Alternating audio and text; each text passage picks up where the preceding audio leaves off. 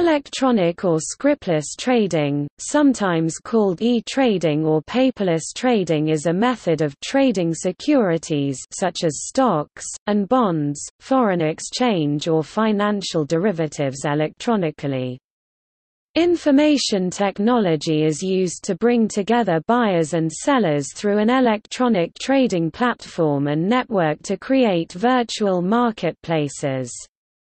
They can include various exchange-based systems, such as NASDAQ, NYSE Arca and Globex, as well as other types of trading platforms, such as electronic communication networks (ECNs), alternative trading systems, crossing networks and dark pools.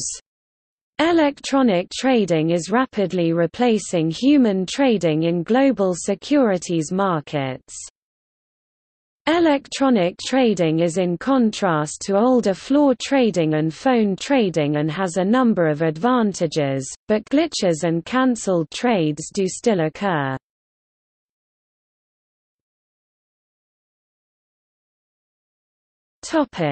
History. For many years, stock exchanges were physical locations where buyers and sellers met and negotiated.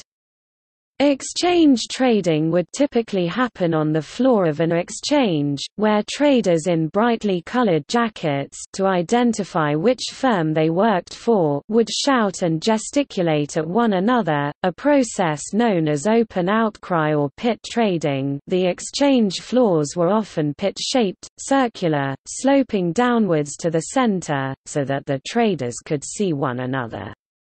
With the improvement in communications technology in the late 20th century, the need for a physical location became less important and traders started to transact from remote locations in what became known as electronic trading. Electronic trading made transactions easier to complete, monitor, clear, and settle, and this helped spur on its development. One of the earliest examples of widespread electronic trading was on Globex, the CME Group's electronic trading platform conceived in 1987 and launched fully in 1992. This allowed access to a variety of financial markets such as treasuries, foreign exchange and commodities. The Chicago Board of Trade (CBOT) produced a rival system that was based on Oak Trading Systems' Oak platform branded eOpen Outcry, an electronic trading platform that allowed for trading to take place alongside that took place in the CBOT pits. Set up in 1971, NASDAQ was the world's first electronic stock market, though it originally operated as an electronic bulletin board, rather than offering straight-through processing (STP). By 2011, investment firms on both the buy side and sell side were increasing their spending on technology for electronic trading.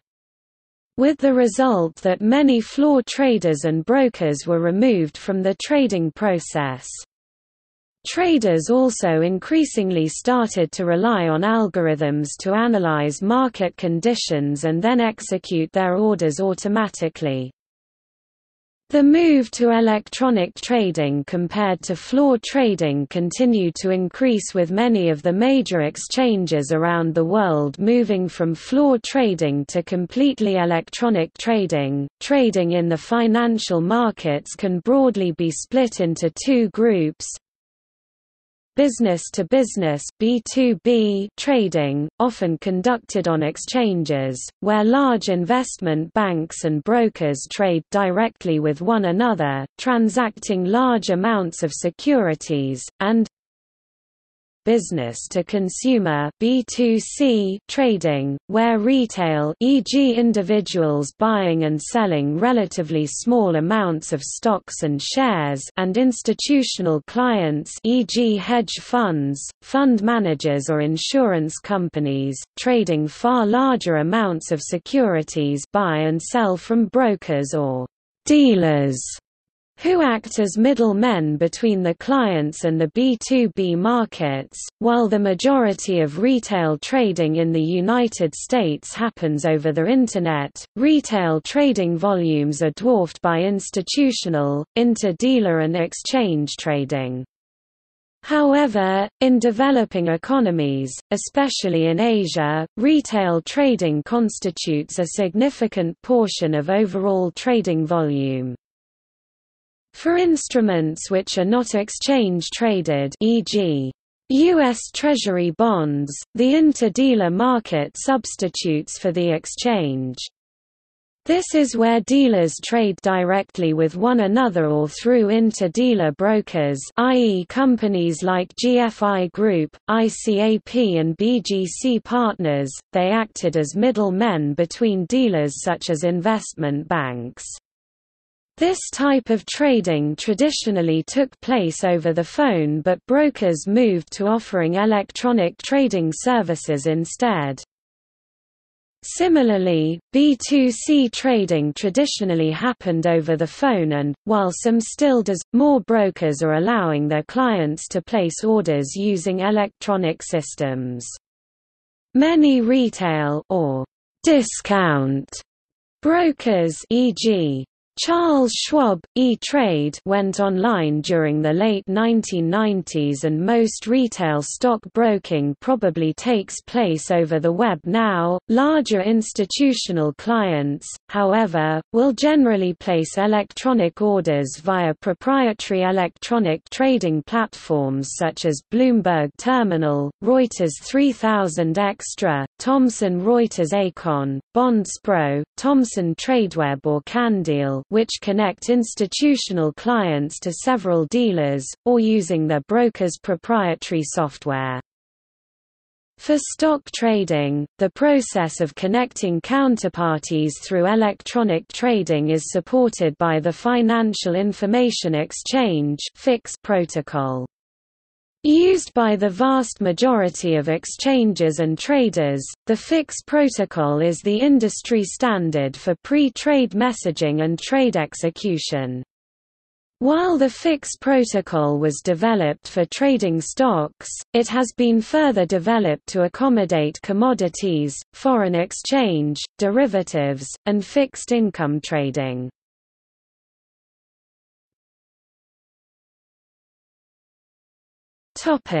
Impact. The increase of electronic trading has had some important implications. Reduced cost of transactions, by automating as much of the process as possible, often referred to as straight-through processing, or STP, costs are brought down.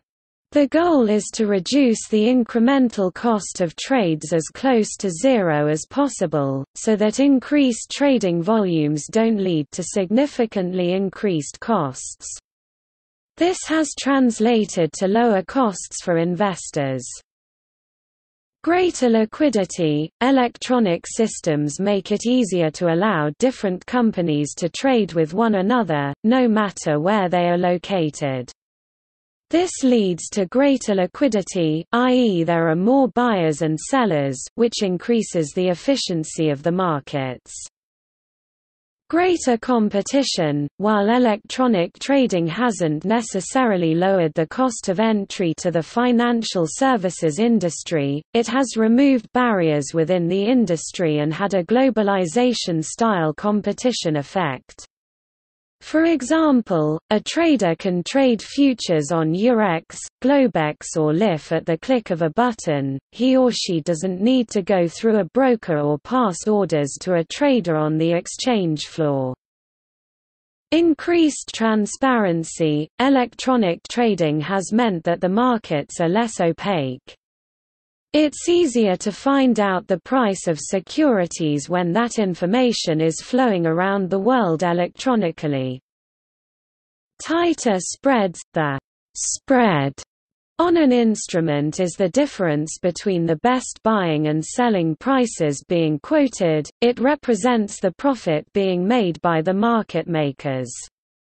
The increased liquidity, competition and transparency means that spreads have tightened, especially for commoditized, exchange-traded instruments.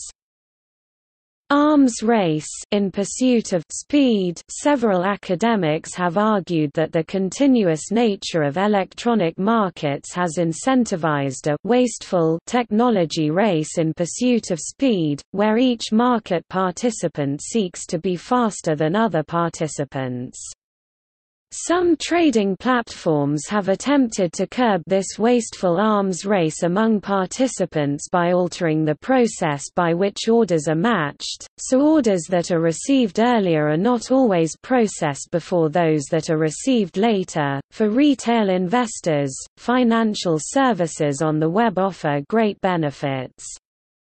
The primary benefit is the reduced cost of transactions for all concerned as well as the ease and the convenience. Web-driven financial transactions bypass traditional hurdles such as logistics. Conversely, there is concern about the impact of speculation through trading, considered negatively, and of potential significant damage to the real economy. Technology and systems. Electronic trading systems are typically proprietary software trading platforms or electronic trading platforms, running on COTS hardware and operating systems, often using common underlying protocols, such as TCP, IP. Exchanges typically develop their own systems, sometimes referred to as matching engines, although sometimes an exchange will use another exchange's technology, e.g. ECBOT. The Chicago Board of Trade's electronic trading platform uses LIFFE's Connect system, and some newer electronic exchanges use third-party specialist software providers, e.g. the Budapest Stock Exchange and the Moscow Interbank Currency Exchange use automated trading system originally written and implemented by FMSC, an Australian technology company that was acquired by Computershare, and whose intellectual property rights are now owned by OMX. Exchanges and ECNs generally offer two methods of accessing their systems, an exchange-provided GUI, which the trader runs on his or her desktop and connects directly to the exchange, ECN, and an API which allows dealers to plug their own in-house systems directly into the exchange, ECNs. From an infrastructure point of view, most exchanges will provide gateways which sit on a company's network, acting in a manner similar to a proxy, connecting back to the exchange's central system. ECNs will generally forego the gateway, proxy, and their GUI or the API will connect directly to a central system, across a leased line. Many brokers develop their own systems, although there are some third-party solutions providers specializing in this area. Like ECNs, brokers will often offer both a GUI and an API, although it's likely that a slightly smaller proportion of brokers offer an API, as compared with ECNs, and connectivity is typically direct to the broker's systems, rather than through a gateway. Investment banks and other dealers have far more complex technology requirements, as they have to interface with multiple exchanges, brokers and multi-dealer platforms, as well as their own pricing, P&L, trade processing and position-keeping systems. Some banks will develop their own electronic trading systems in-house, but this can be costly, especially when they need to connect to many exchanges, ECNs and brokers. There are a number of companies offering solutions in this area.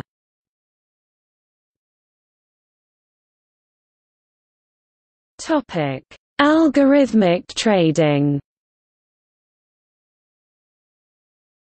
Some electronic trades are not planned or executed by human traders, but by complex algorithms. Many types of algorithmic or automated trading activities can be described as high-frequency trading (HFT), which is a specialized form of algorithmic trading characterized by high turnover and high order-to-trade ratios.